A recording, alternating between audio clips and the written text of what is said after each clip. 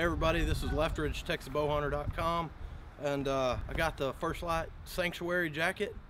Did a little review on it and talking about how waterproof is the DWR finish. You know, they make a boundary storm tight jacket that's for, you know, heavy rains and downpours, but this jacket is so soft it's almost like a quilt. And when I'm wearing it, I think if this gets wet, it's gonna be a nightmare to wear.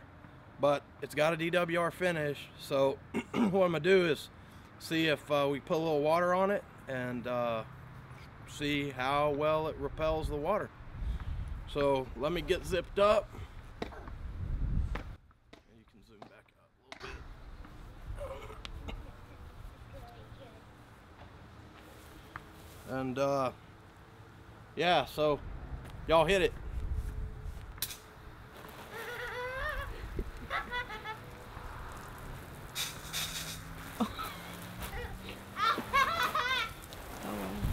Kind of roll it up on, zoom it up on this part right here.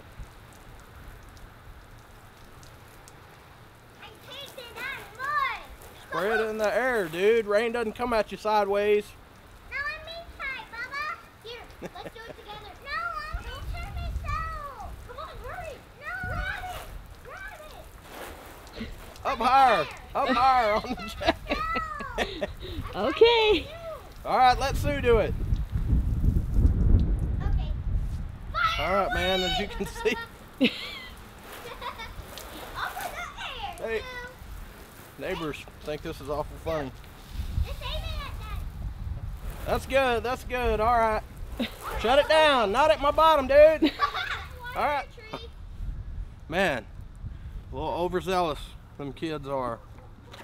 So, I took a pretty good soak. It's always good to test really how good the DWR finish is if I take the jacket off and give it a little shake. So I'm gonna take it off. Obviously I'm dry inside. Let's give it a little shake.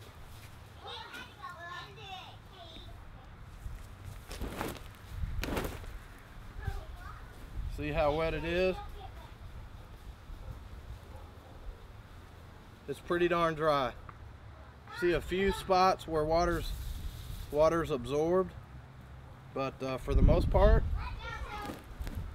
man, that jacket shed some water. So anyway, that's how it worked.